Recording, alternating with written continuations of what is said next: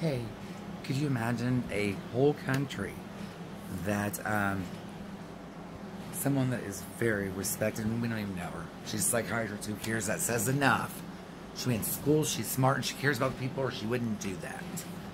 She wrote a book telling the truth about someone that we've allowed to spread hate faster than this virus that no one knows of, and he ain't scared of it, never was. He's disrespectful and rude, and he's spreading hate. I'm scared for the United States of America, and if somebody don't take control, and they're hopefully Jesus Christ in November they're going to, we're not going to have a good Christmas. Somebody's who in the hell is profiting from all this hate and anger, separation, lost, killing? There's people dying, throwing bodies. I remember when COVID first started, when you know where it came from. I live across the street from a nursing home. My mom died, and I can see it from the front door. Please, Jesus. They're going to take Medicare and Social Security away. I've never even heard such thing. As soon as he started, he said, take the transgenders. He tweeted it. Take them out. He didn't have nobody's permission. He didn't ask. He just said it because he's crazy.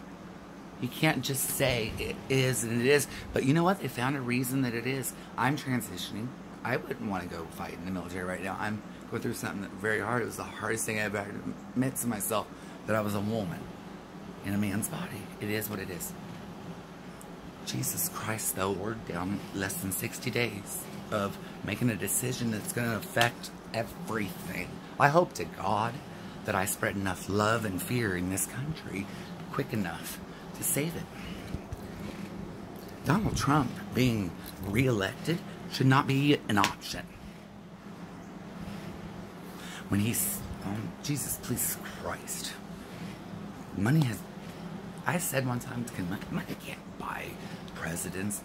What is going on? Who is profiting? Barack Obama. Jesus Christ, you and Mrs. Obama were so polite to him that day when you guys just gave up that respectful home. And you guys lived in it well, I'm sure. Jesus Christ, there was love in it. He turned it from a home into a business in one day.